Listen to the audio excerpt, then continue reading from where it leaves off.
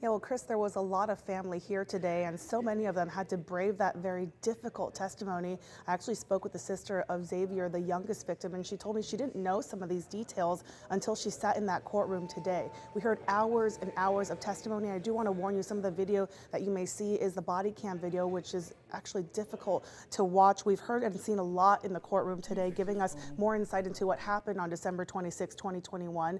It was after 7:30 in the evening. Richard Acosta Jr., the man on trial for capital murder, drove his son to the Texaco convenience store. At one point, police say his son gets out of the truck, creeps toward the front door, opens it, and shoots.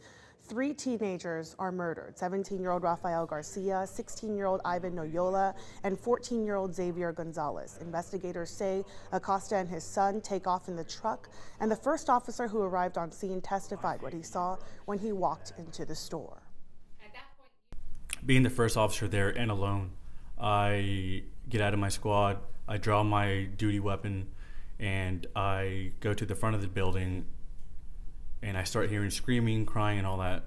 I open the door, and to my right immediately see a young Hispanic male laying on the ground, blood and bullet casings everywhere.